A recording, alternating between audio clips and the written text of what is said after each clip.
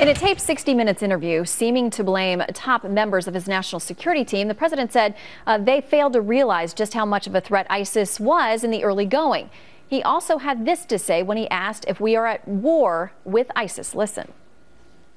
What I'm saying is that we are assisting Iraq in a very real battle that's taking place on their soil with their troops, but we are providing air support. And it is in our interest to do that because ISIL represents sort of a hybrid of not just a terrorist network, but one with territorial ambitions and some of the strategy and tactics of an army. This is not America against ISIL. This is America leading the international community to assist a country with whom we have a security partnership with to make sure that they are able to take care of their business. Joining me now for reaction, Arizona Senator John McCain. Senator, thanks for coming in today. This is not a war against ISIL, but for ISIL, it's a war against us. Help me out. I mean, this whole speech, Shannon, was the dog ate my homework speech. He's blaming now the intelligence community. And by the way, there's already enormous blowback from the intelligence community saying, of course, you know, the president gets a daily intelligence piece of paper. And if a lot of presidents would have a person come over and personally brief them every day. But maybe he doesn't read those because it was clear to all of us, including myself and Senator Lindsey Graham. We warned about this. We said it's happening. And the intelligence community clearly knew that it was happening. And for him to say that we're not in a war against ISIL when Baghdadi, the head of ISIL, when he left our Camp Bucca in Iraq after he'd spent 4 years there, his last words were, "See you in New York."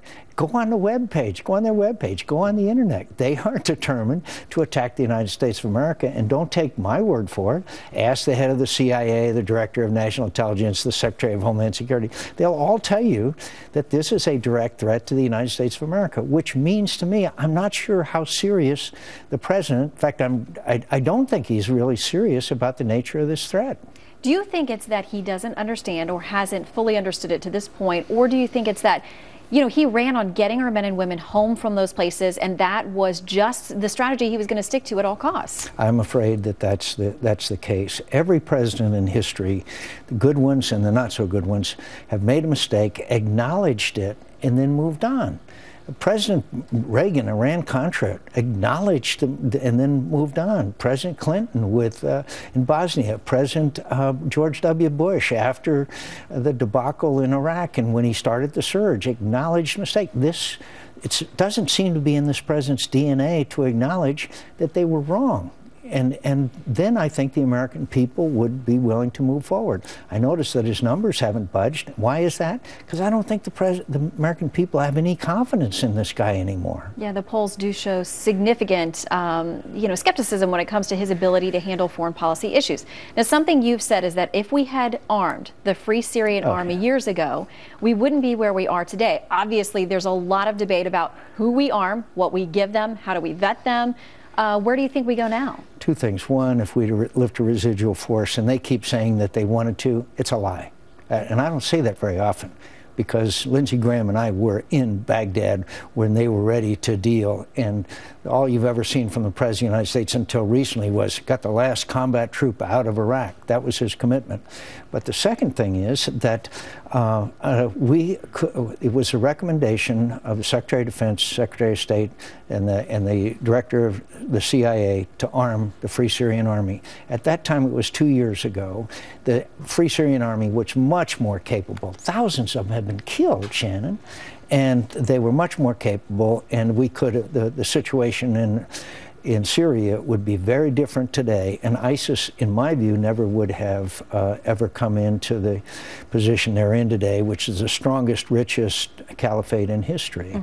And why in the world we keep talking about Syria on the one hand and Iraq on the other hand as if they're two different conflicts? They're not. Look at the map. It's one caliphate of the ISIS. And so for us to have one strategy on one side and another on the other is bad. One other point.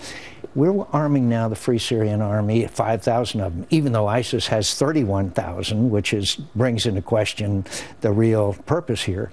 But we're going to tell these young men that we are training to go back into Syria and be bombed and killed and murdered by Bashar Assad, who has done most of the killing, 192,000 dead, and we're going to say, okay, go kill ISIS, but don't do anything with Bashar Assad while he's raining bombs down on you. We need a no-fly zone. If we're really going to succeed, we need a no-fly zone there. Yeah, and the president acknowledged the difficult contradictions there now that we're facing in Syria, and especially those fighters there on the ground. He can acknowledge it by saying, there's a no-fly zone, and if you fly, we're going to take you out, Bashar. All right. Senator, very good to see you. Thank you so much for your time today. Thanks, Shannon. A lot going on. There is. Not a shortage of news in the world. Senator, thanks. Eric.